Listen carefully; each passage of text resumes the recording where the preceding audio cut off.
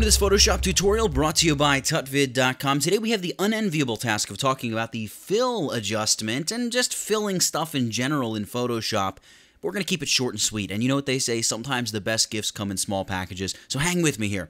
Let's talk about our sponsor real quick, Graphicstock.com. Graphicstock.com, well, the month of April is Creative Rewards Month for Graphicstock.com. You can sign up and get access to their well over 300,000 graphics, photos, vectors, and more, all royalty-free for just $39. That's $39 for an entire 6-month subscription. The entire 6 months is just $39. So if you need a picture of a young and pretty woman with a coffee cup laughing, somewhat fake laugh, admittedly, but if you need that photo, they've got it. Check out the link down in the description. So let's talk about filling stuff. First and foremost, if you create a selection, I'm going to do this up here on a new layer so we can get rid of it easily. If I create a new selection with the marquee tools of any sort, marquee, rectangular or elliptical marquee, I can hit Alt or Option, so it would be Alt Backspace on PC, Option Delete on the Mac, and it's going to fill it with the foreground color. I'm going to undo that, Command or Control Z.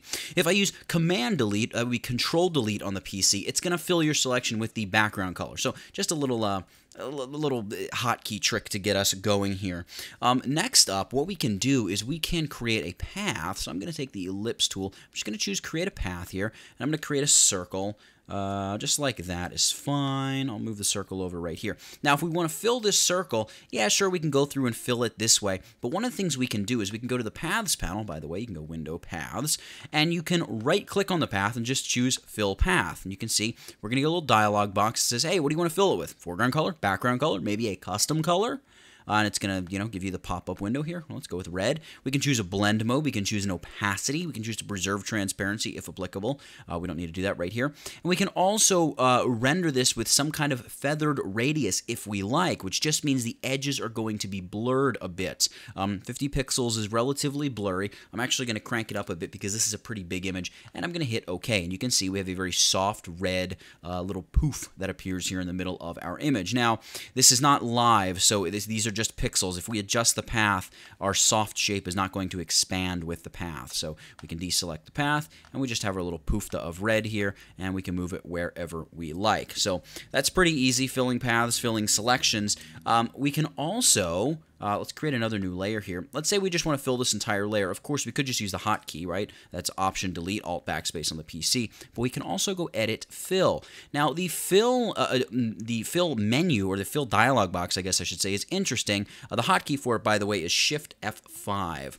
So that's a nice little hotkey to know. You can again choose foreground, background, color. You can also choose to fill it with a pattern or history. And history, by the way that works is, if you open up your history panel right here, when you are observing any of your history states, you get this little brush icon. Whatever brush or whatever history state you place that next to, that's what you're going to fill from. Let me give you an example here. Let's just invert the color of our donut layer, right? So we've got this invert option. Then we're going to invert it back. So we're going to sample from our first invert. So we should be getting some blue donuts here. So check this out.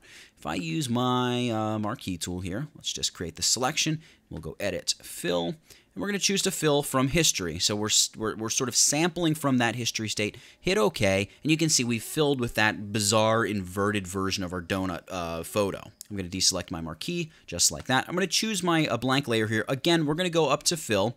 A couple other things we have the option for content-aware fill, which we're not going to get into that in this tutorial. We can also just go black or white, or, which is very useful for dodging and burning, a straight 50% gray, which it can just be so useful. That's the main thing I use this fill dialog box for. Hit OK, you can see we get a plain 50% gray, and of course, if you set a 50% gray layer to soft light, it entirely disappears, unless, of course, you have some areas of it that are a little bit brighter, right? Like, so I can paint and sort of make little changes where I want to maybe increase shadows, and I'm doing a very rough job of it here just to kind of show you some of the value of having a 50% gray layer. I'm going to delete that layer. So filling in Photoshop, very important, very useful for a wide variety of things, and there's a ton of options to do it. And before I let you go here, one of the other things you can do is actually choose a fill layer. So you can go New Fill Layer, Solid Color, and give the layer whatever name you want, hit OK, and then choose a color to fill that layer with.